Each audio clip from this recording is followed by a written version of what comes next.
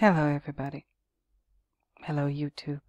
Hello, art history enthusiasts and visual culture aficionados. It's me again, Miss M, and I'm back with yet another video. What in the world am I going to be talking about today? Well, as I said, I had the intention of doing a couple of different kinds of videos. I've done a couple of them lately. I've done my Hunter video lately, my continuation of the Scooby-Doo and Wax Fruit video where I talk about the trompe-l'oeil, my Monsters and Aesthetics video. I've been busy. And before that I did Poole and Marinella, What is Art? And before that I did Understanding the Exorcist, What the Hell is Going On? And this video was the part 2 for my what's turning into my Exorcist series. I didn't think this would happen. I really didn't. But there's a bunch of stuff in that movie that warrants discussion. And what I want to discuss today is a part of the movie, or an aspect, not a part, an aspect of the movie that I don't think is very often discussed, or maybe not at all. I'm not sure. Let me just, as I always start out, like I said, I always say this. I feel I have to say it. I don't know why I feel I have to say it, but I do. And I say it. I start off at my homepage, just so you know you're in the right place. And you are. Here you are, in the right place, at the object of art. And let me go to The Exorcist Wikipedia page. Now, again, this movie is absolutely fascinating. It is billed and marketed and promoted to this day as the scariest movie ever. Is that true? I don't know. I just don't know. I mean, yeah, there were a couple of jump scares in there, but it wasn't like something that I didn't lose sleep. I wasn't so scared that I just, I wanted to sleep with the lights on or anything. But there you go. Again, if you have not seen any of my other videos, or if you've never heard of The Exorcist, there's a possibility. Here's the Wikipedia page where you can read about the movie, and I suggest go watch the movie because it didn't scare me. So if you're worried about being scared, don't. In my opinion, don't worry about being scared. But once again, that's just me. That's just me. It's about this little girl. She gets possessed by an entity. I won't call it a demon because, I mean, it is kind of a demon, but it isn't. In the world of Mesopotamian mythology, folklore, whatever, it's a monster. It's a monster, and it can do damage, but also at the same time it protects mothers and children. So you gotta wonder why it's there in this movie, possessing little Regan, who's about 11 or 12 years old in the movie, and her mother, who's effectively a single mother. Regan's mother and father have divorced. The father is in Rome, of all places. What else is in the Rome? The Vatican. Okay? So this is a movie that it's a religious movie. Okay? All right. Whether you know it or not, whether you like it or not, if you think it's just a scary movie that's supposed to be spooky and creepy and whatever, a horror movie, okay, cool. But that's the thing. A lot of people, maybe don't watch horror movies because they're meant to be scary. They're not comedies. They're not romance movies. They're horror movies. Horror is horror. And a lot of people won't watch a horror movie because they're afraid of what they might see. They're afraid it's going to make them, like I said, want to sleep with the lights on.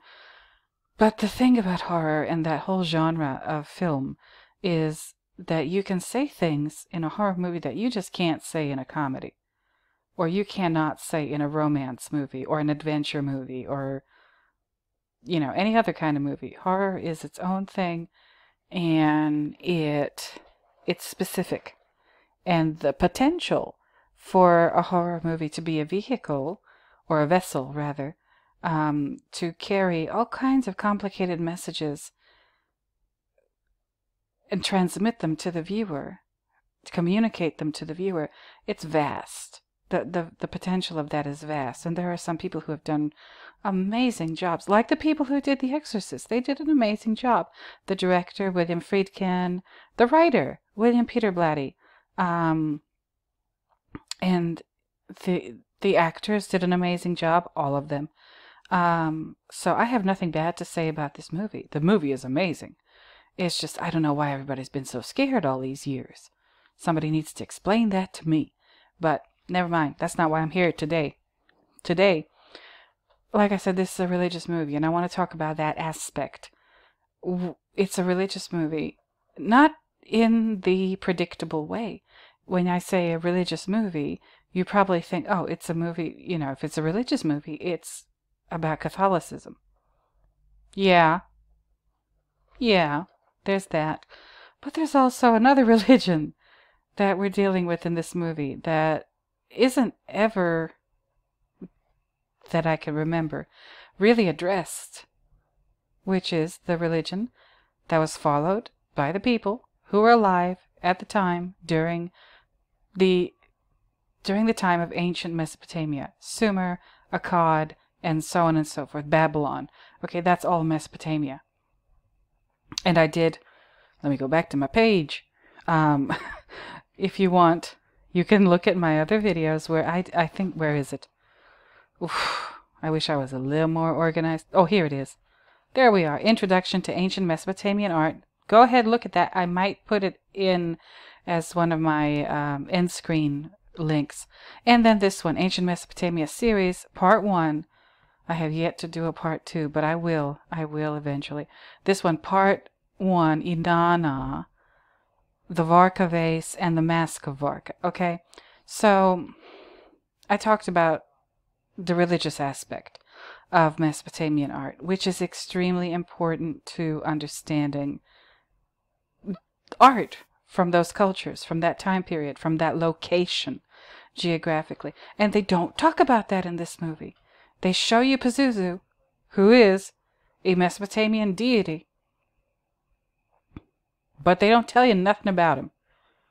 They show him, and, you know, because of the movie and the context in which Pazuzu is presented to you, the viewer, you think Pazuzu is just an all-around no-goodnik. If you realize that you're dealing with Pazuzu to begin with, because the nature of possession, people think that they're dealing with the devil, or with a demon, or something like that. And when they use those words, demon, devil, they mean it in this Christian sense of those words, that connotation. And no, that's not what we're dealing with. Not with regard to Pazuzu. So, and the movie doesn't really elaborate on that, which I find fascinating. Another thing, and I think I covered that in my, this one, my Part 2. My What the Hell is Going On Part 2. Okay, here's Part 3, and here's what I want to discuss today. Today, this evening, whatever, whenever you're watching this. Alright, I'm back. Oh, every single time when I try to make one of these videos about this movie, some shit happens. There, I finally cussed on this channel. But my God, every single time, well, maybe not. The first one, it was okay. Second one, I think you heard me scream if you watched it. This time, there's some, I already cussed, I might as well do it again. There's some shit going on outside. On the street, there's a fire truck. Firemen have showed up in the ambulance for the neighbors, and I don't know what's going on, and it ain't none of my business, but I'm just saying. Anyway, where was I? Now I lose my train of thought. What was I talking about? Oh yes, religion, mythology, yes, and they don't really address Pazuzu. Okay, so Pazuzu, if you're the one causing these disturbances, please know that I have nothing against you. I'm actually a fan. So, please let me get through this video all the way through with no more interruptions. And I waited for, when's the last time I made an Exorcist video? Apparently 2 weeks ago. Okay. All right. So here we are again. And yeah, so the Catholic or the Christian or the Judeo-Christian aspect of religion is very prominent in this movie, but the Mesopotamian one is there. Pazuzu is there, but it's just not addressed, which I find mind-boggling. But, like I said, check out my Mesopotamia videos if you're interested in learning more, or, a gateway to more knowledge about Mesopotamian religion, mythology, folklore, and what have you. I'm adjusting in my chair. Excuse me. So, so here we are at the Wikipedia page. Read through this. And watch the movie. I highly suggest it. But what I really want to talk about today, I've spent about 11 minutes talking about just kind of setting this up, the religious aspect. Another aspect that isn't really addressed is, well, let me show you rather than tell you. This is the author. This is the Wikipedia article, page, whatever you want to call it, for the author of the novel, The Exorcist, the book that all of this stuff is based on. The gentleman's name was William Peter Blatty. He lived to the ripe old age of 89. He had some of his own personal tragedies in life, I think. I won't talk about that here because I don't want to depress anybody. But he was obviously a very good writer, and his writing, of this novel and the subject matter that it covers and everything, kicked off like a huge phenomenon in the world of literature, cinema, and etc. So, how many possessions, how many exorcisms have happened as a result of this movie being made? I just wonder. Like,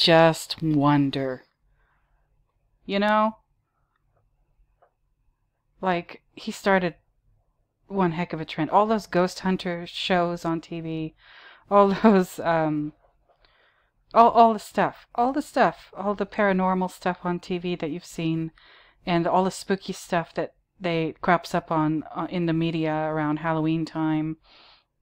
We can for a lot of that we can either thank or blame William Peter Blatty. Okay, now the thing about William Peter Blatty, that he was very open to talk about it.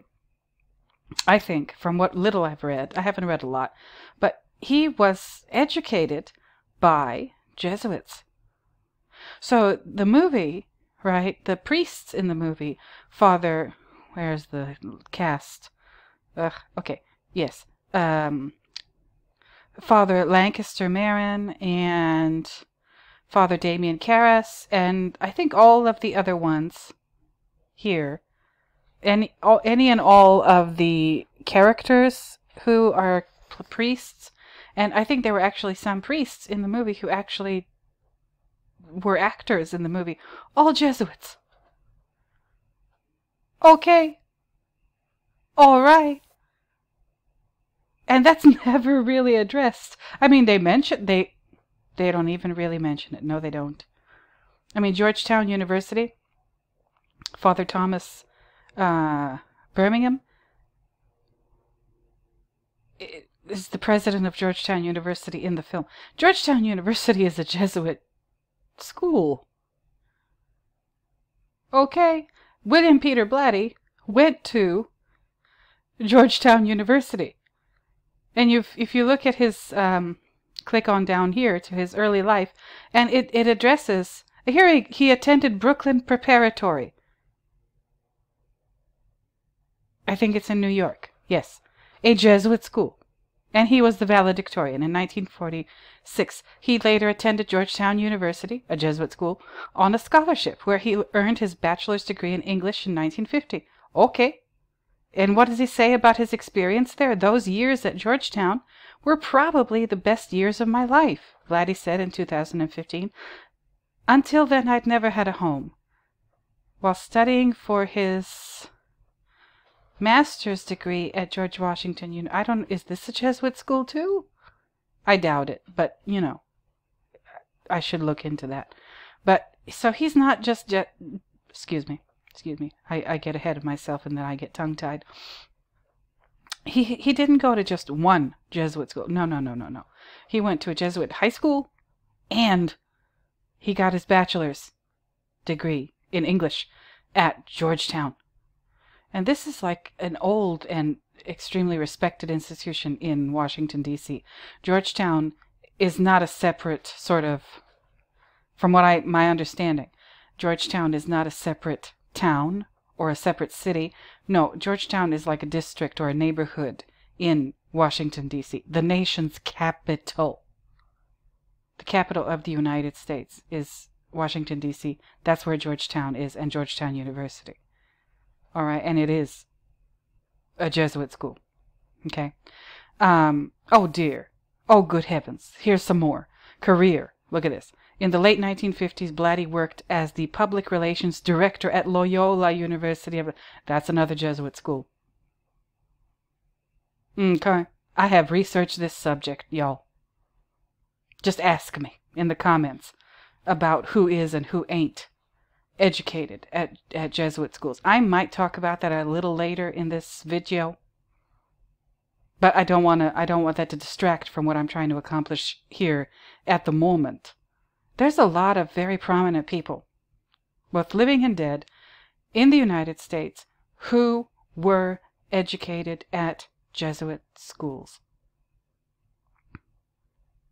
And probably even more than I have been able to trace, because when you look at a person's Wikipedia profile or their article, if that's a famous person and they have a Wikipedia article, it'll list their name and their birth date, and if they're dead, their death date, what they did for a living, and sometimes it'll list where they went to school. In the case of some celebrities or famous people, like some of them just didn't go to school or they dropped out or whatever. But if it does list where they went to school, it'll usually tell you where they went to college. Okay? Especially if it's a lawyer or a judge or a politician or something like that, where people value education in those fields, or a scientist, or, you know, somebody like that. But if it's like a rock star, they rarely mention that person's education, or an actor, or somebody in the arts, right? Or entertainment, rather. So you look at the early life, and that's usually where they talk about the person's education. And like I said, if they do talk about a person's education, they usually limit it to their college education. They sometimes, from what I've seen, they rarely mention where they went to high school, and even more rarely, basically almost never, mention where they went to elementary school, or whatever you want to call it, elementary, grammar school, or junior high school, middle school. They never talk about that. So maybe there are a lot more people, famous people, prominent people, who were educated in Jesuit schools as very, young children that we don't know about. Yeah, I said that. Why am I saying that? Well, because we're talking about this movie, and it's just like chock full of Jesuits. It's bursting at the seams with Jesuits. First of all, the author of the novel that started this whole thing off, the Exorcist franchise and all of the other stuff. And a couple of characters. Well, what did I say? All the priests. And if you see a priest in this movie, they're a Jesuit priest, because it's to do with Georgetown. Father Marin, played by this dude, Max von Sydow. And they made him look very old for this role. He was born in 1929, so this thing was made in the early 1970s. So he was, in his 40s when he made this movie? So they caked on the makeup to make him look extra old. So Father Marin is a Jesuit, okay? And also Father Damien Karras, played by this guy, Jason Miller. Father Karras is also a Jesuit. And not only is Father Karras a Jesuit, but Jason Miller, where is it? Yeah, University of Scranton, where is it? Here it is. His family moved to Scranton. I think that's where Joe Biden is from, if I'm not mistaken. I could be mistaken. Correct me if I'm wrong. But Jason Miller's family moved to Scranton in 1941, where Miller was educated at St. Patrick's High School and the Jesuit-run University of Scranton, where he received a degree in English and philosophy. He then attended Catholic University of America in Washington, D.C. I don't know if they're affiliated with the Jesuits. They might be, but I don't want to make a mistake here. But so he went to a Jesuit-run university, just like the author, William Peter Blatty, and all of the priest characters in the movie. I'ma say it. Get ready. Don't you find that suspicious?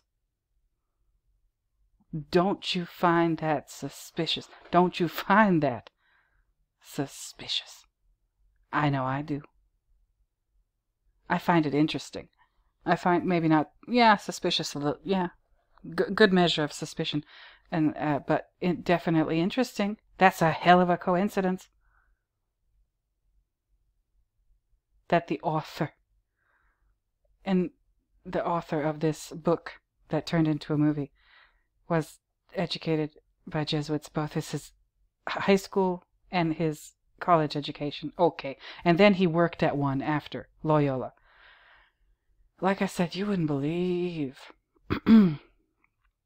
how many folks, prominent folks, famous folks, went to Jesuit schools. Now, I don't know if that means anything. No, I can't say that. I cannot say that. No, I can't say whether or not it means anything, but it's a thing, as the young people say. It's a thing. It's a fact. It's an undeniable fact. And I could, off the top of my head, and I might do that near the end of this video, I'm not going to do any more links. I've already got way too many up here. But I could, off the top of my head, list for you all of the people. Well, not all of the people, but a lot of the people that I have learned were educated in Jesuit schools. Famous people, prominent people, important people in the United States and in the world. Not just the United States, you know. So, for the purpose of this video, I decided to look a little further. Alright, here's the Wikipedia page for what father, where is he? Damien Karras. There he is. Played by Jason Miller. He calls it the Society in the movie. That's the term he uses. The Society. He doesn't call it the Jesuits. I don't think they call themselves that. They call themselves what the title is here, the Society of Jesus. The Society of Jesus is a Roman Catholic Church religious order whose members are called Jesuits, soldiers of Christ, and foot soldiers of the Pope, because the founder, St. Ignatius of Loyola, hence the name of Loyola University in Los Angeles, St. Ignatius of Loyola was a knight before becoming a priest. Loyola was Spanish, if I remember correctly. Jesuits are the largest male religious order of the Roman Catholic Church with 19,216 members, 13,491 priests, 3,049 scholastic students, and 1,810 brothers and 866 novices. The Society of Jesus is consecrated under the patronage of the Madonna della Strada. It is led by a superior general, currently Arturo Sosa. The headquarters of the society is General Curia, is in Rome. Within the Catholic Church, there has been a sometimes tense relationship between Jesuits and the Vatican. This is due to questioning the official church teaching and papal directives, etc., etc., so on. I'm not going to get into, controversial stuff in this video. But, however, as of 2013, the current Pope, Pope Francis, is a Jesuit himself. So that should answer your question if you wondered whether or not he's still a Jesuit after becoming the Pope. Yep. Yep. Yep. All right, so I urge you to read this if you're interested. Read what? They have nothing here. Oh my. Oh my. Well, okay, I guess that's it then, huh? I did not expect that. Because the stuff that I've read about it, especially when I read on Wikipedia, I've never really gone, I've read about Ignatius Loyola's biography here on Wikipedia and the other founding members of the Society of Jesus. But I didn't know. I don't know what's going on here. I could have sworn this thing was longer before. You know what? Let's keep it moving, because I'm freaked out again. Yeah, Ignatius. We're not going to talk about him today, but wow. Wow, wow. But I do want you to take a look at this. This is the Christogram of the society. I guess I'll call them that. IHS. If you remember in this video, now, am I getting ahead of myself? No. But look at this. It's a circle, okay, an orb, whatever you want to call it, and there's what look like sun rays encircling the circle, and then there's the letters IHS with a cross stabbed through the H, but the cross seems to be made of nails, and there are 3 nails down here. Okay? Remember, if you've been with me, if you've been following me, when I did my video here, Art Talk, What in Jesus' Name, and I might put that on my end screen too, but never mind.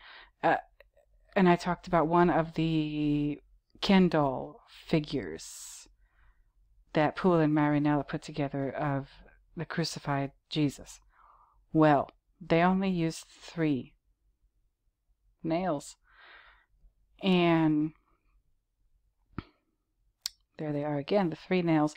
And this cross seems to be made out of 1, 2, and 3 nails. There's only 3 nail heads here. And if you want a better view of this Christogram, monogram, whatever you want to call it. No, it's a monogram, not a Christogram. I'm sorry. Here it is. Okay.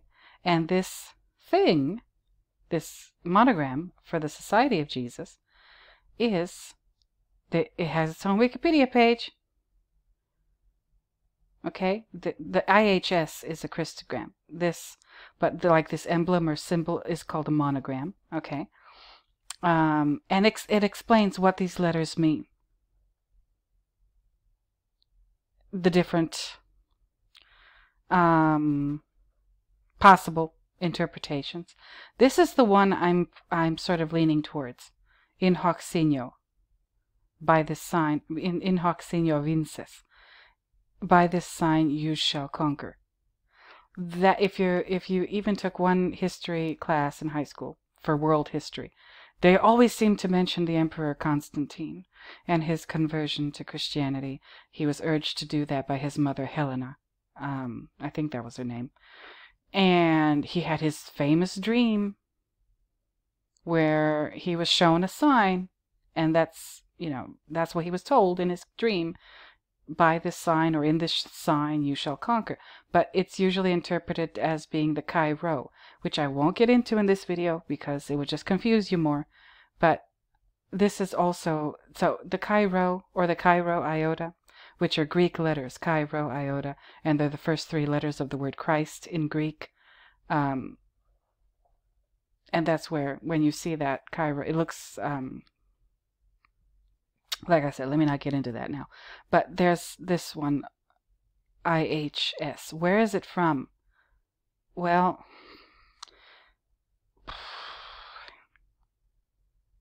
it's been around for a while, IHS. And they basically can't figure out for sure whether or not it was originally IHS or IHC. And whether or not the S is like what they call here a lunated sigma. A sigma doesn't look very much like an S. Okay, this is a sigma, this little thing here. This is a sigma. I've just highlighted it in blue. It looks like a very angular letter E, capital letter E. That doesn't look like an S to me, or a C. But I just see, this is why I'm extremely skeptical about things.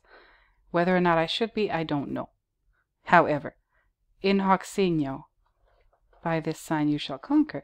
And it tells you right here that IHS, which is adopted by the Jesuits as its fixed emblem, IHC, in the 17th century. And these are the Latin interpretations of the abbreviation IHS. Okay. It's on their monogram. They use that Christogram on their monogram, and it is on the coat of arms of Pope Francis. Right there. And I did look up what this meant, but I forgot because I don't know Latin, and I'm not going to memorize it. So there's that. But it's all here. The Christogram IHS, the 3-nail cross, and then to kind of emphasize it, the 3 nails in black underneath the Christogram. And then his coat of arms has these keys. Are these the keys to heaven? Because the Pope is considered the servant of God, which I think that would be St. Peter. St. Peter was the first Pope. But, and then, I'm going to get into some conspiracy theory territory in this video, right? Gosh.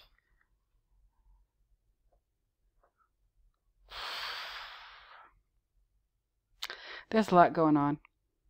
There's a lot going on with all of this. Okay, and I talked about, like I said, triclavianism. There, I finally pronounced it correctly when it's right in front of my face.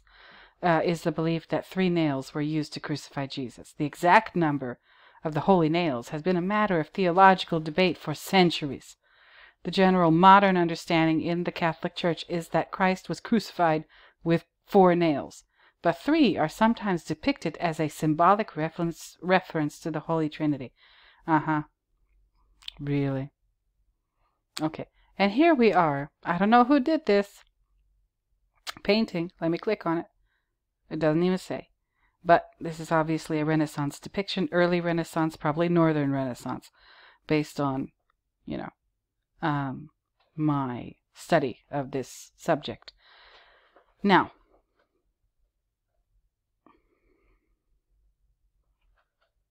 representation in art. I've read this page before. I have read this page before. And I remember distinctly.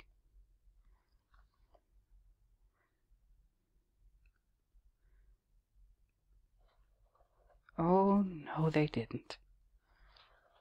Oh, no, you guys are with me here in real time. The nerve. The nerve. I've read this before.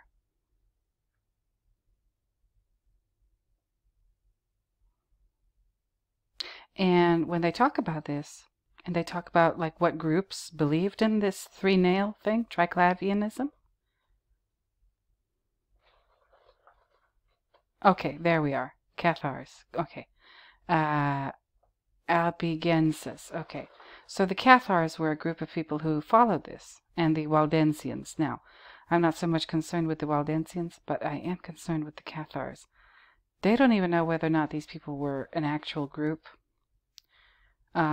This is part of a series on Gnosticism, and if you want to learn more about Gnosticism, I suggest you click on this link.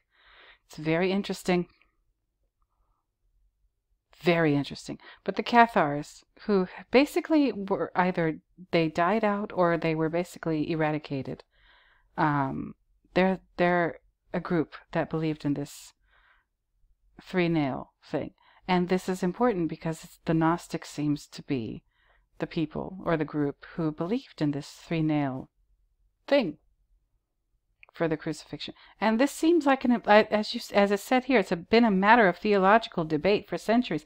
They don't debate things that aren't important in some way, shape, or form. No, they're not going to do that. They're not going to spend time on issues that don't affect something, at least indirectly. Or maybe not so indirectly, we just don't know how, because we're not privy to their stuff that they're doing. But anyway, so the Cathars, I'm going to leave all these links for you to explore in your own time if that's what you want to do. Alright? The Cathars were intense. They were weird. And there's speculation as to whether or not they ever really even existed. Or they're just a fictional group of people. I don't know.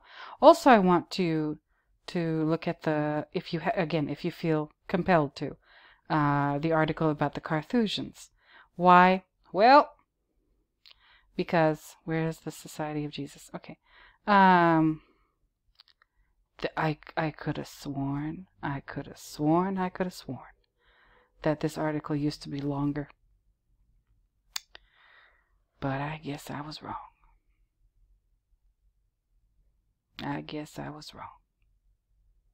My stars.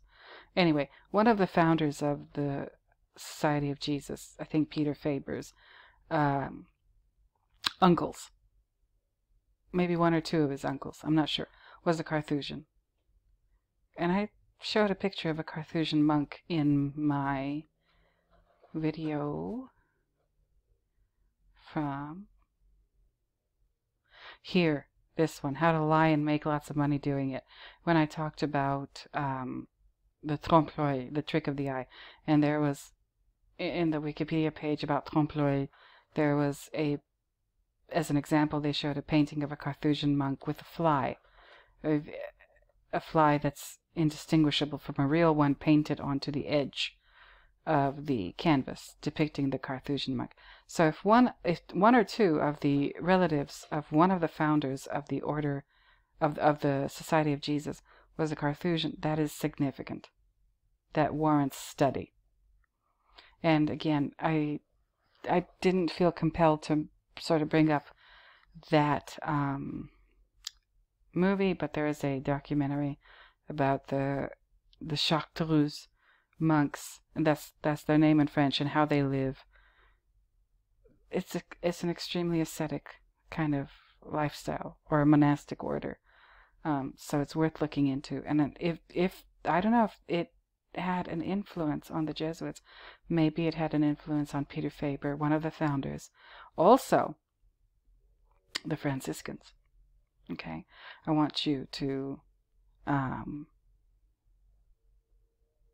think about them. Okay, a cross, Christ's arm, and St. Francis's arm, a universal symbol of Franciscans. And notice the stigmata. Oh boy, there's a lot to go through here.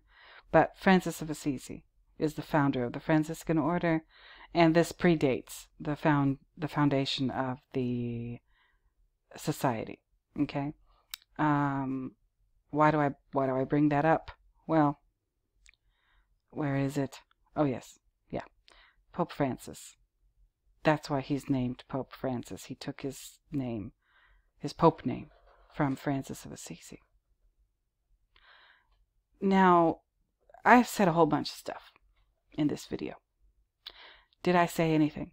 Did I really say anything? I don't know.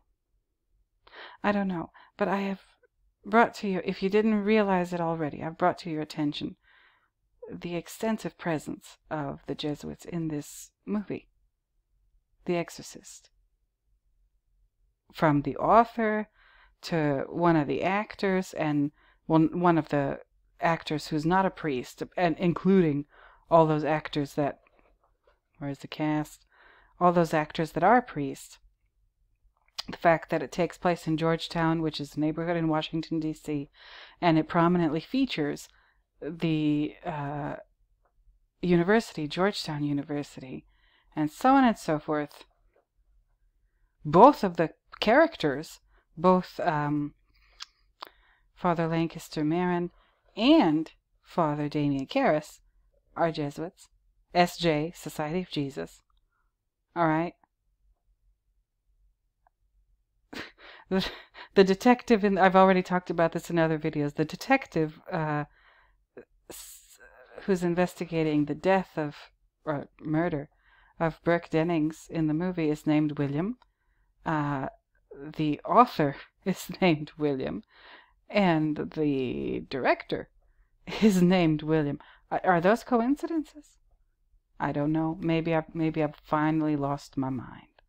But like I said, I don't think this is an accident. Obviously, the Jesuit or the Society of Jesus, that order and the education there, had a very profound effect on the author, William Peter Blatty. He wanted to showcase it in this novel of his, where he's exploring whatever it is that he's exploring as the subject matter, or whatever kind of journey he's taking as an author, and he wants to take his reader on that journey, and then in turn the viewer of this movie. And that journey involves the Jesuits, the Society of Jesus, and Pazuzu. Don't forget Pazuzu. And possession, and the idea of the supernatural or the paranormal, and the idea of otherworldly things having influence on the lives of living, breathing people. Okay, and again, that's why I made this, because I just wanted to draw this to your attention and give you a little bit of non-controversial, non-scandalous, non-gossipy information about this organization. Okay? And like I said, nearer to the beginning of this video, there's a lot of famous people, both living and dead, who were educated in Jesuit schools. Okay? I'm going to go back to my homepage because I've done a video, several, actually. I'm up to number 7 on one of them. Hunter Biden went to Georgetown University. I think his sister as well, Joe and Jill Biden's daughter, Ashley. She also either went to Georgetown or she was associated with that school in some way. Yep. Oh, I could go on. I might. I just might. Another person who was educated at a Jesuit school, Donald Trump. Another member of the Trump family who was educated at a Jesuit school, Ivanka Trump, Eric Trump, Ivana Trump, Melania Trump, Tiffany Trump. Yep. Another individual who was educated at a Jesuit school. This one you might find interesting. Bill Murray. Yeah. Leonard Nimoy. Donald Rumsfeld. Clarence Thomas. Brett Kavanaugh. Let's see who else I can remember. Both Nancy Pelosi's husband and son, Paul Sr. and Paul Jr. One of the Gettys. Oh, Kimberly Guilfoyle. Who else? Klaus Schwab. Lyndon Baines Johnson. Jackie Bouvier Kennedy Onassis. Who else? Oh, Duff McKagan. It's going to get more interesting. If I could remember more people. Karl Marx. Nikola Tesla. It's coming back to me. I mean, you know, you can't remember all of these names. No, you can't. Jerry Brown, former governor of California. Gavin Newsom, also. And by the way, Kimberly Guilfoyle is his ex-wife. So both of them were educated at Jesuit schools. I'm trying to remember more names. I mean, you know, this is several generals. Okay, I can't remember off the top of my head exactly which ones, but, you know, a couple of generals.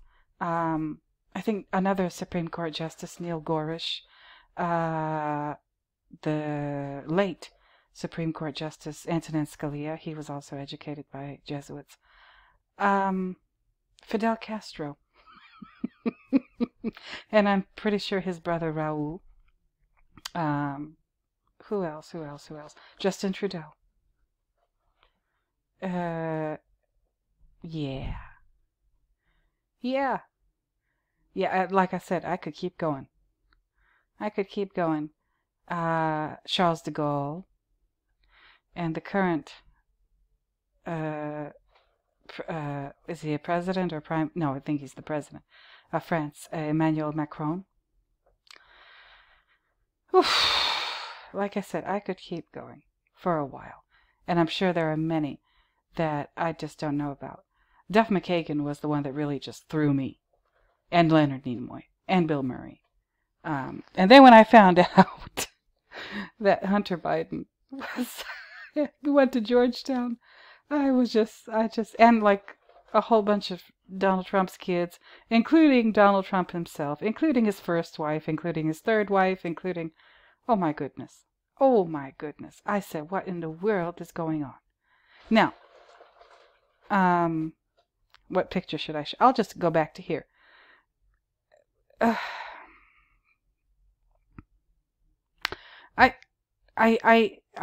You know, have I lost my mind? Tell me.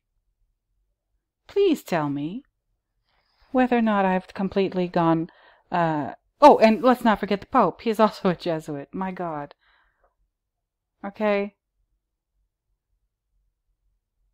He still is. They just let us know in the Wikipedia article. The conspiracy theories, which I don't necessarily believe about this particular monastic order, are just out of this world. They're crazy. If I suggest, look them up. You'll find it. It's not hard to find. And many very prominent historical figures throughout time, at various, you know, the founding fathers of this country, the United States, most of them couldn't stand the Jesuits. Oh, I forgot one. Napoleon. Okay, he was educated by Jesuits. Again, I could go on, and I could go on. And this, I know I've forgotten some, but like a lot of very prominent historical figures just could not stand them. Couldn't stand them. Period. And me personally, because I don't know, it's just maybe how I'm wired, but when I see everybody hates something, that's when I get interested. And I want to know why they hate them. I want to know if it's a justifiable reason. And I don't know whether or not, I don't think as of yet, I have not yet found a justifiable reason. Because the information is not easy to find.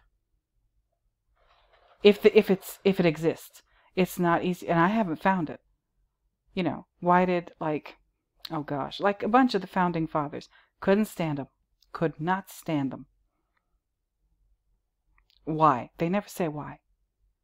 Well, they kind of say something, but they never like get to the real like thing. They never get to the real thing.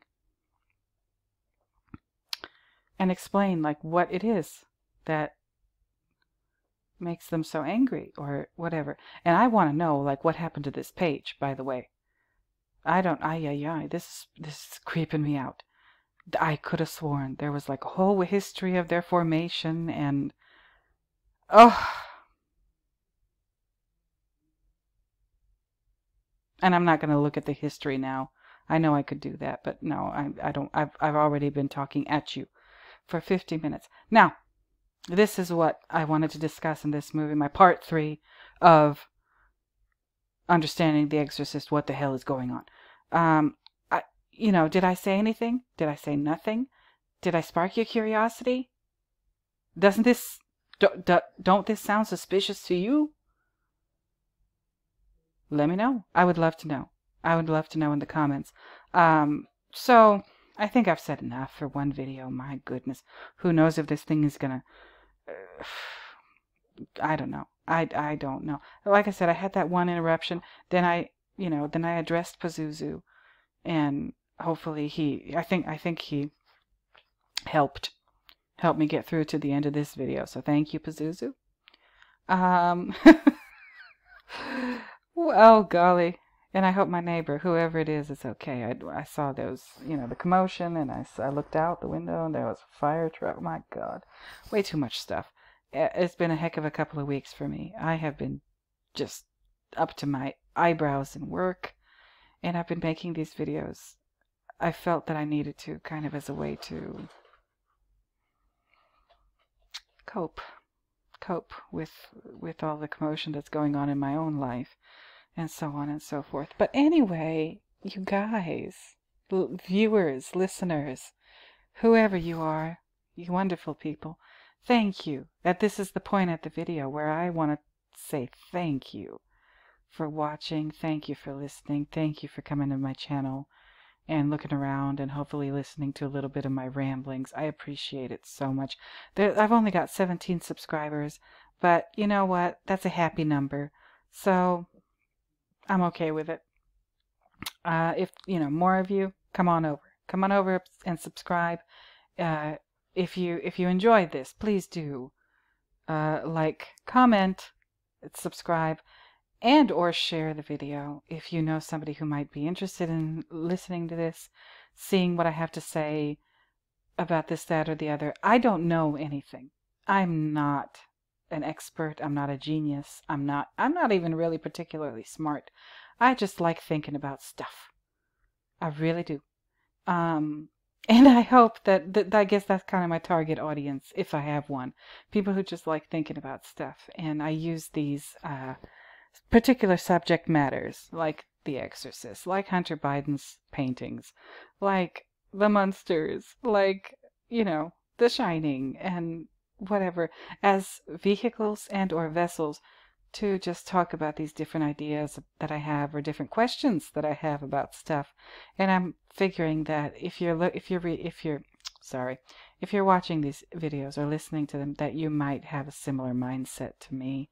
So, again, welcome and thank you for watching and or coming back to watch more.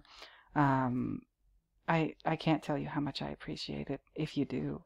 So, with all that being said, I don't know what I'm going to do my next video on. I'm thinking that tomorrow or the day after tomorrow, I'm going to get to work on my Notre Dame video, because I really want to put that one out on Good Monday, this coming Monday. During Holy Week, where every day of the week is good. And I'm going to get to work on that tomorrow. I got so much to say. I'm not going to talk about the Jesuits, though. They spooked me enough tonight. No, not him. Yeah, this one. Loyola. Wow. Oh, I just remembered a name, you guys. Famous Jesuits. Or no, not famous Jesuits. Famous people who were educated by Jesuits. If you're into The Real Housewives of Beverly Hills, Tom Girardi, Erica Girardi, whatever her name is, her husband or ex-husband, whatever's going on, he went to Loyola. I think he went to both Loyola University and Loyola Law School. And if you don't know about that scandal, do look it up. Do look it up. I might even do a video on that. Because, again, I love thinking about different stuff. Anyway, so you guys, thank you once again, and I will get to work on my Notre Dame video tomorrow, and subsequently I will find a reason to talk at you for something, for some reason to talk at you in the future. But until then, once again, thank you, and I will go ahead at this point and bid you all bye-bye. So, bye-bye, everybody.